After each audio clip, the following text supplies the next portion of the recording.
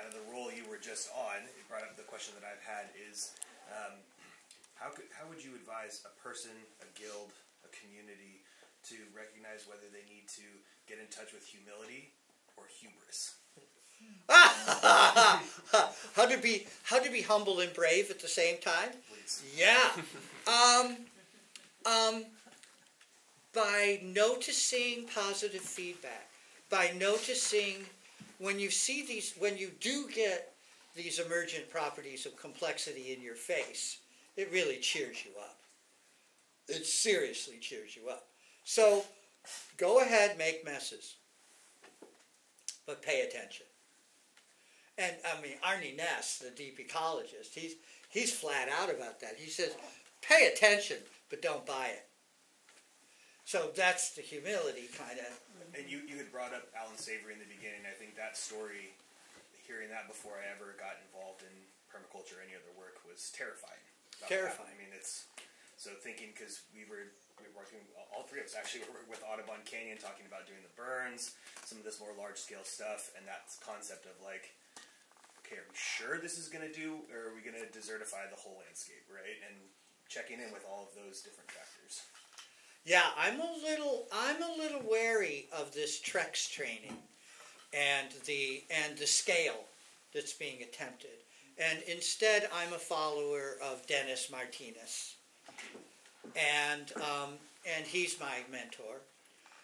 And so I always recommend that local people first learn to do cool burning. That's why I keep saying cultural burning.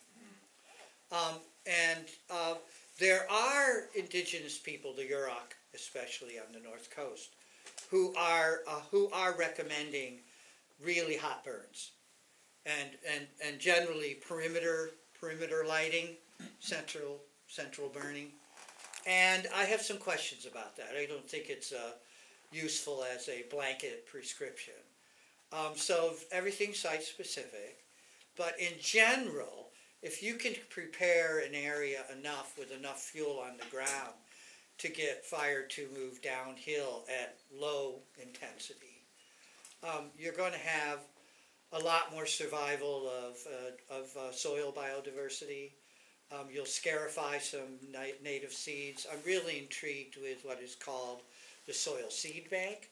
So there's a bunch of stuff on any site, including under eucalyptus, that's just dormant. It's just sitting there.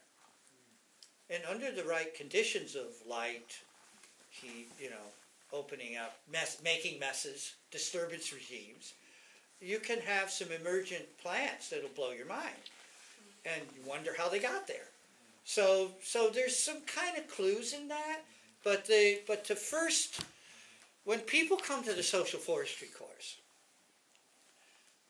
they all want to burn. They're like, we gotta burn. They're like, can we burn this year? Are we going to be able to burn? So, I'm like, yeah, okay, let's do some pile burning, and okay, let's make some small batch charcoal, and then inevitably the fire gets away, and the sawyers maybe, or other people are like, oh, we got to control that, and I go, and so I have to change people's relationship to fire.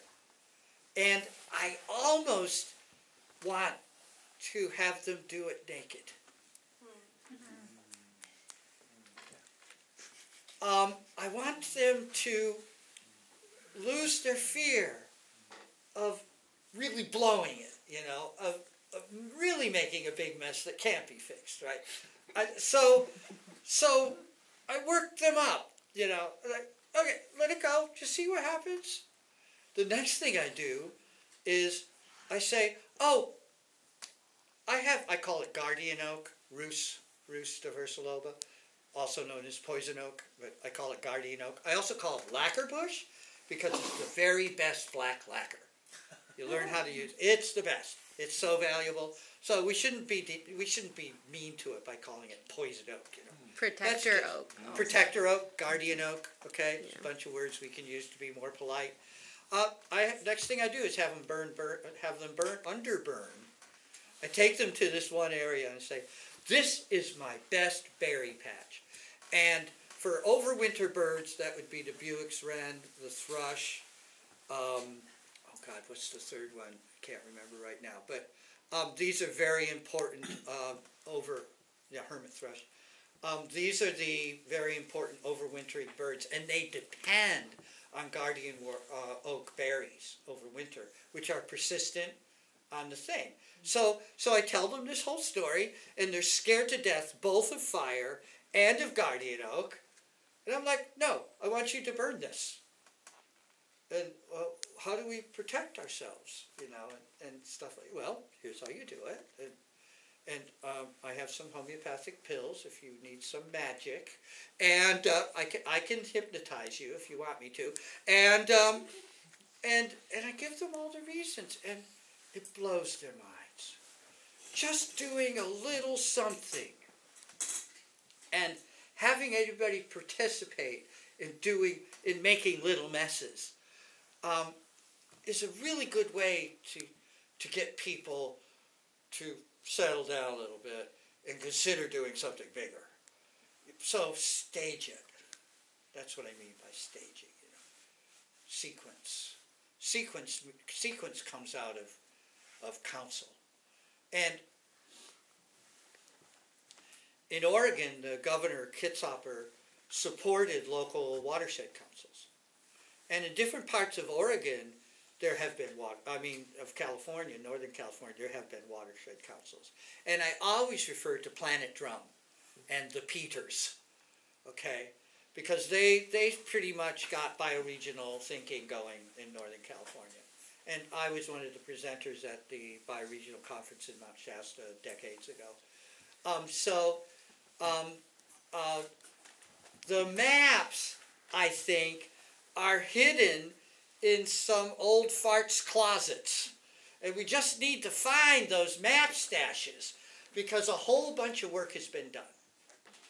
And right now, our political boundaries are nonsensical. They're unbiological. They're unecological. So if we start thinking, and by the way, in the rest of the world, a watershed is only the ridgeline. It's the peak of your roof. It's a drainage basin, and thinking in terms of basins is very powerful storytelling. And in fact, it's used in mathematics and stuff like, and in advanced astrophysics, basins, shapes. And ultimately, the shape of your drainage basin is going to teach you the stories of place. You are going, any culture that becomes a culture of place is going to learn from the place what the stories are, and then every time they look at their place, they are going to see the stories. The stories will be there in front of them. And basically, Earth is a woman. It's obvious. It's really clear. Every place you look, you're going to see Mama. So the trickster myths, the origin myths, the sky woman myth, all these myths, all have to do with the shape of things. This is where we need elders and storytellers and pilgrimage walks and wisdom that starts to accumulate first in a fragmentary form and then starts to fit together. And we start to have a repertoire, and we're able to orient, in other words, bring new people into community with place. But that place relationship, I think, is really essential. I like the book Kraft. What's his name? God, I'm forgetting it right now. Not McFarlane. Yeah, close. Oh, damn, I remember it. Yeah, so he's an archaeologist in Wales, in England. K-R-A? C-A-E-R-F-T, Kraft. Okay? And craft is what we do with what we have in place. Okay, so craft is what we do with what we have in place. And that is how we live and how we celebrate our lives. And this gets really interesting, you know, like, what are we eating? How do we do medicine? What's our relationship to each other? What do our dreams mean? All this kind of starts to come together. And when it does all come together, you become a people of place. I've recently stumbled on a Canadian woman, Christy Harris. I think I've got that right. Christy Harris. And the book that's still in print is called the Mouse Woman Trilogy. And this is the Haida people in the Queen Charlotte Islands in Vancouver, up in the Johnson Straits. And the Haida were the Japanese of the North American Northwest. And she was able to take stories that were collected by the anthropologist Boaz, which has all the patriarchy problems, and there's like anthropologists love to tear this guy down. It's just it's a game. And but he collected a bunch of stories in native language from various tribes in that area, and Christy Harris has translated those stories into young adult books. But I'm telling you, these are sophisticated. And Mouse Woman is the tiniest grandmother with the biggest attitude. And she specializes in rescuing young people who have gotten in trouble through no fault of their own. That's her specialty. And by learning these stories about Mouse Women, you learn about etiquettes and taboos. And it reinforces. And it builds. And so she just happened to capture a thread like I'm claiming from my own people from about the same time period here, 1700s to now, and has gifted us with them. And she's long gone now. But I think I've now really gone on a binge because a lot of her books are out of print, and I probably have 12 of her books. And I have 6 grandchildren in Ashland and 1 grandchild in El Cerrito, across the street, therefore it's El Cerrito. Okay. So I'm making sure these books are available to my grandchildren because they're they're the best example I've found that's digestible, that carries that stuff. And oh my gosh, am I looking for a Korean folk tale about White Oak, the White Oak Princess. I'm really looking for that. I'm hoping there's a Japanese story about that. There's Lithuanian stories. There are Lithuanian stories. Yeah. And there's Robert Graves, the White Goddess. So I know the European stories. So we can put that all together. And there's also a really good article that's in my bibliography called The People of the Hazel. So with the retreat of the ice sheet in Northern Europe, which was very rapid if you know your geology, the retreat of the last ice age was astounding. It was so fast. Giant floods. You know, the myth of Noah's flood and everything come out of the retreat of those glaciers. Well, these glaciers retreated, leaving basically mosslands, and then recent palynology, which is the study of pollen grains. Okay, so you can go to what are called driftless areas where the glaciers didn't scrape everything, and you can find bogs in those driftless areas, and you can do cores, and you can see how fast the ecosystem changed. Well, for some reason, hazel moves fast. Boom! Scandinavia. It's like, wait a minute. that's not natural. Damn right. And so right after hazel comes all these other food forest species. And it's fast. Really fast. So all of Northern Europe was food forested in less than 1,000 years. Bang! And the scientists are looking at this evidence and they're going, maybe those Neanderthals weren't so dumb. So I have O negative blood. I've got the mark of the Viking, the trigger finger thing. What's the name of it? It has a syndrome. Dupuytren's. Yes, Dupuytren's. Yeah. So I'm definitely a Neanderthal. And but these are great stories. These are fabulous stories. They show what we can do, what humans can do. We're useful. We're a good species. Drop it, kids. Quit chewing on yourself. We got work to do.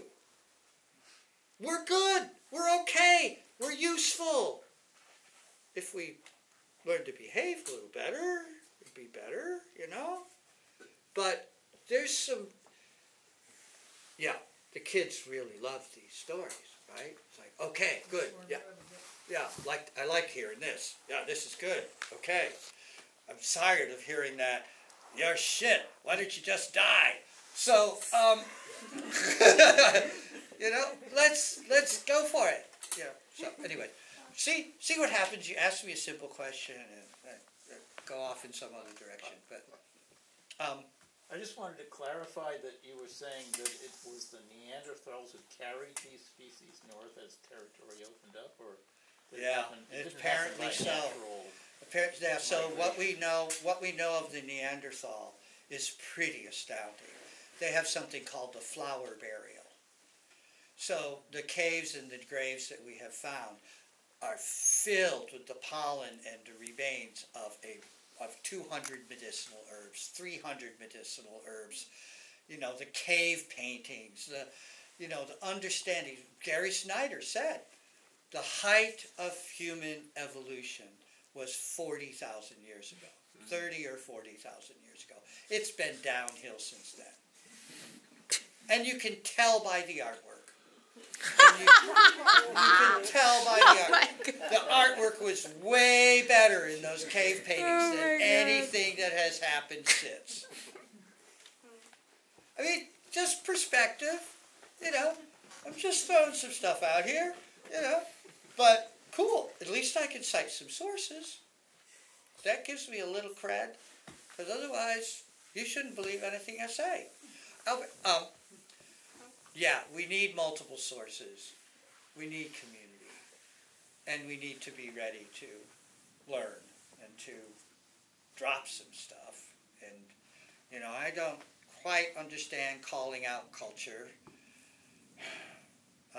Is there some way we can do calling in culture? Okay, good. Glad to hear it. Anybody got some forestry questions? Yes. I would just